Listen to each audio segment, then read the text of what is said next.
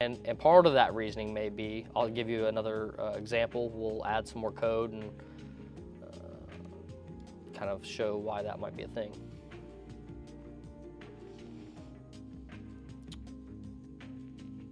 Copy.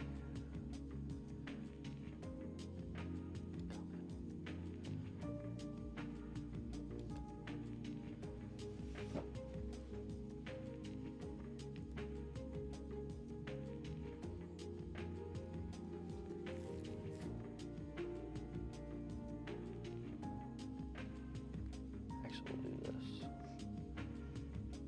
Paste. This will be good. This will be a little bit confusing, but I think this example will be better. Okay, notice I pasted it and it pasted without positions. That's where, whenever you do paste, that option of what you paste matters. Because that paste option, they were just there a second ago.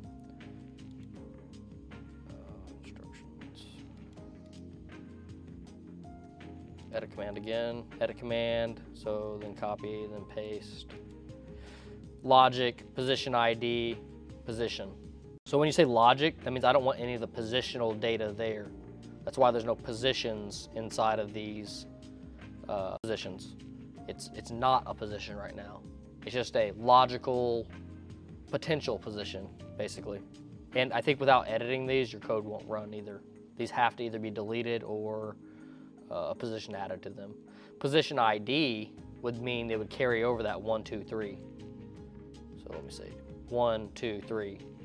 If I would have pasted position ID.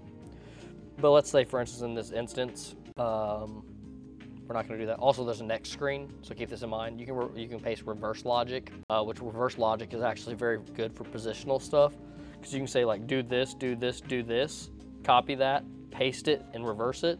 And now it'll do all those things in the reverse function. And there's some other ones here too. You can like kind of play around with these. Sometimes I even forget what some of these do. And I just have to use like whatever ones I think is the right one. I almost never use these just because I don't really have a major reason to use them. So we're gonna go ahead and give these a position ID. So I have 1, 2, 3 right here. So now let's use the next logical thing that makes sense, which would be like 3, 4, okay? So we'll give this one a 3, enter. We'll give this one a 4, enter. And we'll give this one a 3, enter. Notice they're following the same pattern, okay? Also, like good practices, like we use the lower number and then the higher number. We use the lower number and we use the higher number.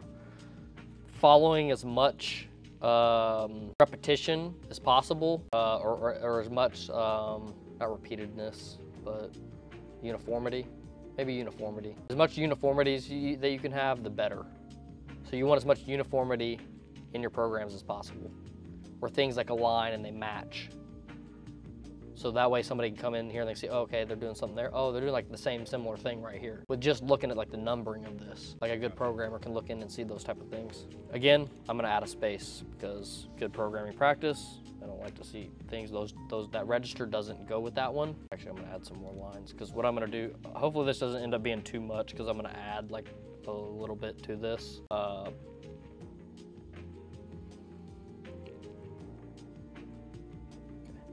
It shouldn't be too bad. I think you'll understand this. Edit command, not edit command, instruction. So we're gonna go to instruction, jump to label,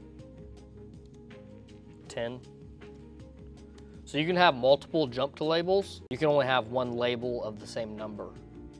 So you can't have 2 label 10s. You can have as many jump to labels as you want.